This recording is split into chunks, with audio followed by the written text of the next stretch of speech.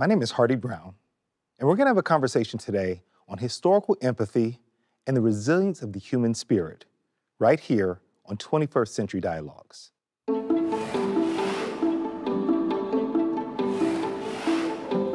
So this is Alabama Code of Law, 1855.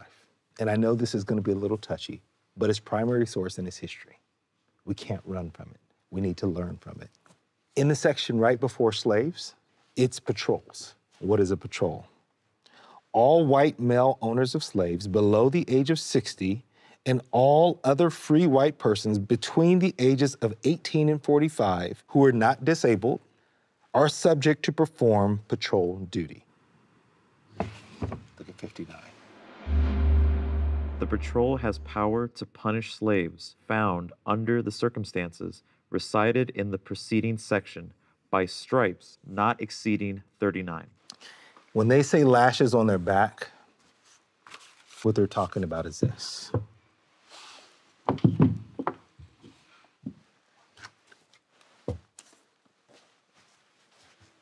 "39 lashes." I don't even feel comfortable touching that even with gloves on, because I can imagine how many times that thing was used.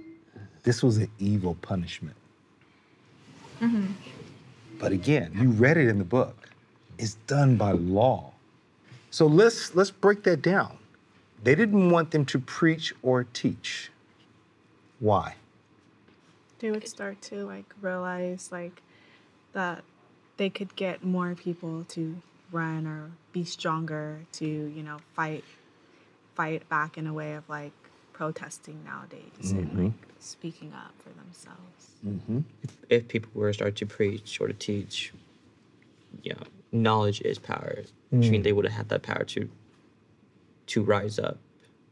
But also, preaching and teaching and seeing someone do it humanizes them. So in order for someone to be another person, you have to take away their humanity and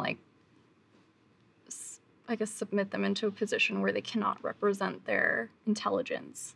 And just think of this. By reading scripture, they get this thing called hope. Mm-hmm. The hope that they can make it out of this. They find people that are in the same situations in this holy book that are just like their situations. And they believe that God one day will also deliver them to freedom. That's one of the powerful reasons why you don't allow preaching, because you create this rebellion mindset, and this rebellion mindset is, we want this thing called freedom. Now, this particular one, we know that it's old, and we're still doing the research on it, but the powerful thing with this is it said on there some of the same pieces that are there. You can pick this one up. This would have been a neck shackle, and this particular neck shackle, they're selling horses and Negroes at the same time. It's 1854. What state is it in? Alabama. That one's Alabama. Wow. Alabama. Yep, that one's Alabama. So as you can see how that would have locked that in, they would have taken away any hope of the future. It helps you to understand that this was really a system, that even if people wanted to be on the right side of history, they had to really be strong and choose. Now, here's the good thing. There's some people who chose to be on the right side of history. There's some people who chose to be on the right side of history, and we have examples of those people. And today, we can take those examples and use those same examples and say, if they can do it, then so can I.